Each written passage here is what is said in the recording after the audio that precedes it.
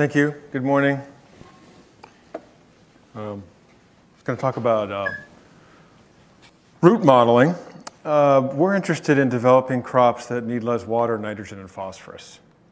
And so to do that, we develop idiotypes as breeding goals, composed of distinct traits or phenes that people can select for in a breeding program.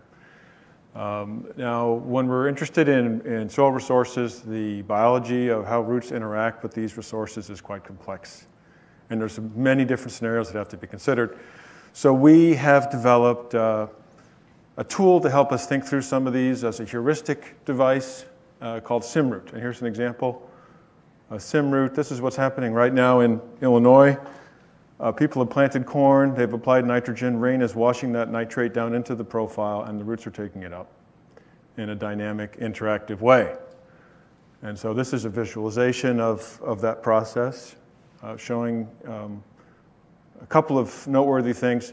Unlike shoot models or unlike shoot processes, the resource availability is very dynamic in time and space. And growth itself is responsive to resource capture. And there's a lot of different, I don't know if you can see very well at this resolution, but there's tens of thousands, hundreds of thousands of root segments in these models that have to be considered. So SymRoot is just, in a nutshell, a brute force functional structural model, finite element approach. At its core, it's a data structure, extensible tree data structure. So we have some of the things you've heard about already, and I think you're familiar with. Whole plant attributes. We have a canopy model attached to SymRoot that's feeding it carbon and using minerals, photosynthesis, for example. But then the core of our focus here are these root segments whose ability to grow and interact with the soil is then determined by functions that are tacked on to the extensible tree data structure. So it's written in C++ with some Fortran libraries. It's had about 25 years of development at Penn State, but now we have development nodes at Forschungszentrum Jülich in Germany and University of Nottingham. And to make this model work, we need empirical data at millimeter scale resolution, which normally does not exist in the literature, so we've had to generate a lot of unique data to parameterize these models. We have models running for maize, bean, lupin, squash, barley, and Arabidopsis, and we're developing models for wheat and rice right now. SymRoot is about 135,000 lines with about 1,000 files and folders. It's just this month we finished the legal arrangements to make this fully open source. Perhaps in contrast to what I understand Andrew was just talking about, we feel that, or at least I feel, I don't trust anybody's model if I can't look at the actual code. So we want this code to be open source. But on the other hand, we have no user interface at all. So there's a steep learning curve to using this particular tool. So here's an example. I was talking about the parameterization. I showed you a visualization of nitrate capture by a growing maize root system. So one of the inputs SymRoot is looking for is how does nitrate uptake kinetics change at a millimeter scale resolution in the maize root system over time? So we had to generate this with empirical research. So for example, here you see a heat map showing the variation in a maize root system of the maximum velocity of nitrate uptake. And this is the Michaelis constant, the affinity constant for nitrate uptake, Michaelis-Menten constant. These are the kinds of things that SymRoot needs, and so we've generated these for our species. So I want to give you just a few examples of some of the things we've done with SymRoot, some of the utility of SymRoot in that particular case of a maize root system catching nitrogen or water. That was the idiotype I showed you. That was steep, cheap, and deep idiotype. We're going deep maize roots to capture nitrogen and water. So I'll give you a few examples. So the first case I want to talk about is the case of root cortical parenchyma. This is not a computer model. This is an actual root segment that's been ablated with a laser. And you can see those green areas is actually airspace. Living cells are turned into air. And so here's significant genetic variation for that in maize. This genotype has no parenchyma in the cortex. This closely related genotype has a lot of parenchyma. And so we had done research showing that this process makes roots metabolically cheaper, obviously, because you're turning living cells into airspace, so they need less carbon and nutrients and so on. And we thought, well, this might be a useful adaptation to nutrient stress. but we weren't sure how important it was likely to be, and so this is where we turned to SymRoot as a heuristic tool. So here we have, once again, we have parameterized maize roots. We know how and when and where they form a parenchyma, and you can see the heat map here. It's a dynamic process. And we also know how parenchyma formation is related to respiration, nutrient transport, and other processes. And so the model is then capable of telling us how important this is likely to be. So here we have a simulation where two identical maize phenotypes, one without a parenchyma, one with, growing in a low phosphorus soil. Now there is a shoot here that we're not visualizing that's providing carbon. And you can see over time, the phenotype with a parenchyma grows better in low phosphorus soil. And so what's happening is every little segment of root here that has a parenchyma is cheaper, it's respiring less, needs less phosphorus itself. So it can grow a little bit further, acquire more phosphorus, which is diffusion limited, gets you more photosynthesis, so it's an autocatalytic feed-forward type of mechanism where a relatively small change in root respiration has a relatively significant impact on soil resource capture. Now this is the kind of thing that, SymRoot is the way we can put numbers on something we're thinking about in our head that's actually a very complex problem. There's like 16 leaves on a maize plant. You can see how many root segments we have, and this is only at flowering. We already have quite a few root segments. So SymRoot tells us that the data from that type of simulation is at increasing levels of nitrogen stress. The benefit from having a parenchyma will increase until maybe we'll improve plant growth 60% by having a parenchyma under nitrogen stress, phosphorus stress, potassium stress. Of course, we use SymRoot to kind of guide empirical research. We don't believe a model until we validate it. SymRoot is not a predictive model, it's a heuristic model, so we don't expect it to totally predict field performance, but this guides our field research. So here we, for example, in South Africa, we're testing high and low parenchyma maize lines at high and low nitrogen, and what we see in a variety of systems is if we increase the parenchyma formation through just natural genetic variation, we increase yield by 58%, just what SymRoot predicted. The roots are cheaper, they get deeper, they acquire more nitrogen, and they grow more.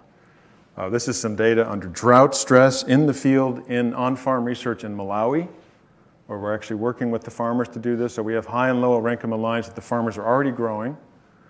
And in different locations in Malawi, the high parenchyma lines did much better under drought stress than the low parenchyma lines, between 78 and 143% more yield under drought.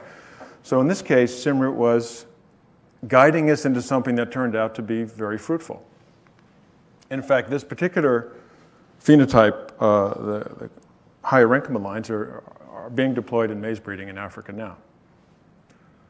Let me give you another case study, a case of what I call emergent biology, where SymRoot suggested something to us that we did not think of ourselves, and that's the case of nodal root number. So an obvious architectural feature of root systems is growth angle. That determines whether you're growing shallow or growing deep, and so this is one of the first things we tested. And so we asked SymRoot if having steeper growth angles in maize helped us capture nitrogen. And when we do these studies, we change the phenotypic context, so we'll put steep angles or shallow angles in different other types of architectural phenotypes. So here we see simulated shoot mass here in this dimension in a low nitrogen soil, and we're changing nodal root growth angle here, and we're not presenting this in a way to focus on that because it wasn't that important. The effective root angle on plant growth in low nitrogen wasn't that large, to our surprise. But the model showed us, hey, you know what? There's another thing you changed that's really important, and that's the number of roots you have. That had a huge effect on biomass, something we hadn't really thought about. So here's a case where an important point, I think, in modeling is that if there's sufficient mechanistic detail in your model, it's capable of predicting emergent properties that maybe you hadn't thought of initially. And here's such a case. So it turns out there is significant genetic variation for this phenotype in maize. So here's a genotype. We phenotyped 5,000 genotypes of maize in the field, and we see from between 5 and 40 nodal roots per plant. So here's a genotype with a small number of nodal roots. Here's one with more. And SymRoot was telling us this was better. It's sort of a little counterintuitive that less roots would help you. So here's what SymRoot is saying. So here's the seminal roots of maize. Here's the primary root. Here's the nodal roots coming out now. So this phenotype is a small number of nodal roots representing what we do see in the field, and here's a larger number of nodal roots.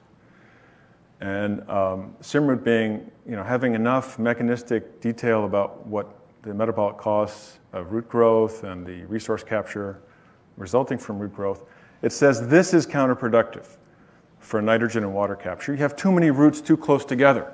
The plant is spending resources building things that are not helping you acquire more resources from the soil because they're just competing with each other. And this is actually more efficient, ending up with a deeper root phenotype. So here's, with 6 nodal roots, you can see this phenotype actually goes deeper than this one with 46 nodal roots, because now all these nodal roots are competing for carbon, and so the individual roots cannot grow. That was the prediction from Symroot. Once again, we take this to the field here in South Africa and also in the US. Under low nitrogen, we found that reducing the genotypes that had more roots actually had less yield. So basically, genotypes with fewer nodal roots had 180% more yield under nitrogen stress, which is what Symroot had predicted. Under water stress, similar sort of thing. Genotypes with fewer nodal roots had significantly more yield under water stress, between 60 and 116% more yield. So here again, is an example of the model alerting us to things we should look at and allowing us to evaluate ideas on the computer before we go to the expense and bother of field work. So the third case I want to present is the capability to consider trade-offs, because in most root processes anyway, there are significant trade-offs to any particular plant strategy or phenotype. And these can become complex. Once again, in your mind, you have some sense of potential trade-offs, but it's hard to quantify those. So here the model is useful in helping us quantify these trade-offs. So in this case, the phenotype of interest is lateral root branching density. So this is natural genetic variation in maize roots dug up from the field. And you can see this nodal root has a relatively small number of laterals, but they're longer and thicker. We call that the few long phenotype, whereas this genotype has made a lot of lateral roots that are smaller and shorter. We call that the many short phenotype. So modeling that in Symroot, here again, these are the seminal roots. Here's the primary root. Here's the nodal roots coming out. But now we've told Symroot to have a sparse branching density here and a higher branching density here. And you can see this is the few long and this is the many short phenotype. Now Symroot is mechanistic enough to know that if I have more lateral roots per centimeter, they're not going to have as much resources to grow. They're going to be carbon limited. They're going to be shorter. So we did not tell Symroot to make roots lateral shorter or longer. It just figured that out. And Symroot's telling us that this then is a better phenotype for water and nitrogen capture, because individual longer roots can reach out and explore the soil for these mobile resources. So Symroot's saying, under nitrogen stress, as a plant becomes increasingly nitrogen stressed, the optimal branching density declines. So under low nitrogen, you really want a small number of branches. And the opposite under phosphorus. Under phosphorus stress, as you increase phosphorus stress, the optimal number of branching density increases. So here's a trade-off. Once again, we do field work. So here's under low nitrogen. We found that, as Symroot predicted, the few long phenotype had better growth and nitrogen capture, more yield under nitrogen stress. Under water stress, the few long phenotype, once again, had better water capture, water status growth, and significantly more yield. So confirming the phenotype. Now, Symroot had predicted a trade-off, saying that this is good for water nitrogen capture, but bad for phosphorus capture. That was also confirmed in the field, so we have phosphorus stress plants in the field. And the many short phenotype had significantly more water capture, or I'm sorry, phosphorus capture, and a small but significant increase in yield under low phosphorus.